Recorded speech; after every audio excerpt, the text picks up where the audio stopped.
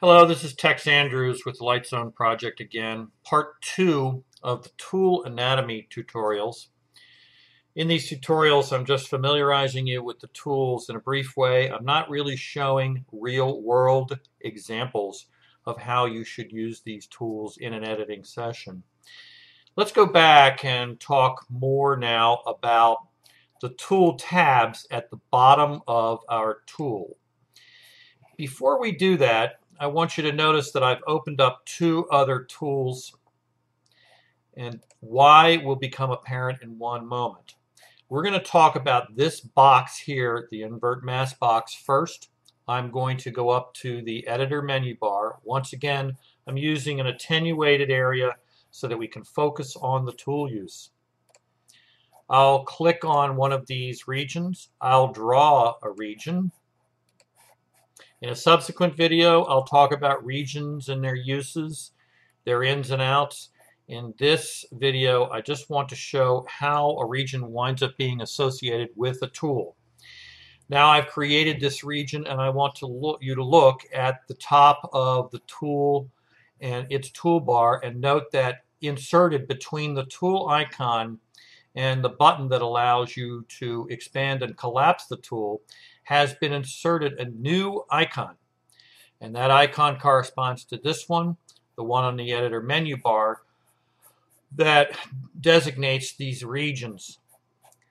Note that these other two tools, if I collapse them, it'll become more obvious. These other two tools don't have that icon between the tool icon and the expand or contract tool button.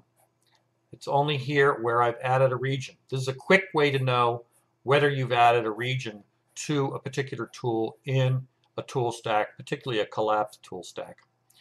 Also, these regions can be hidden from view, and you can lose track of whether a tool has a region associated with it.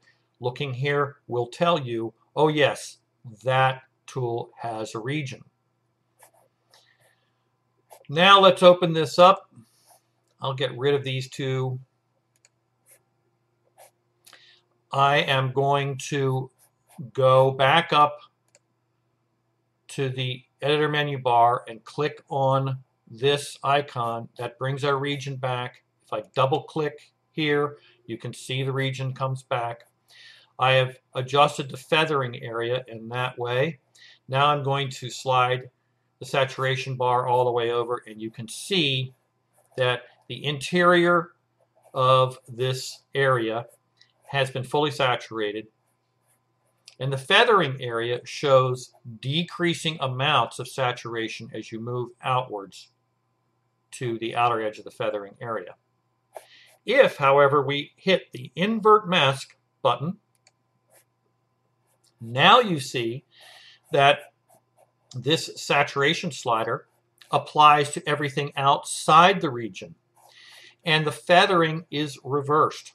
It goes from the strongest here to the weakest here, and the inside now of this area is completely unaffected by this tool.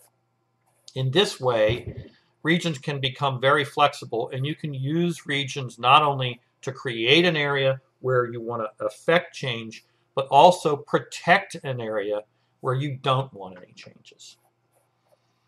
I am going to select this with a right click and delete the region, because now I want to talk about these two areas of the tool settings tab.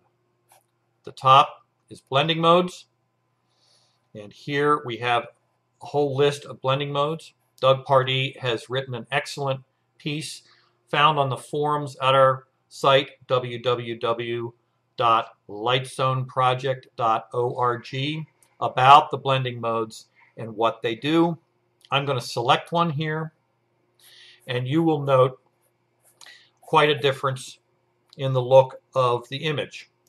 And you may say to yourself, wow, that's too much. I don't like that blending mode. Well, hang on a second and adjust the tool opacity with this slider here, and you see that you can affect interesting changes through a combination of your sliders up here and your blending mode and your tool opacity slider here.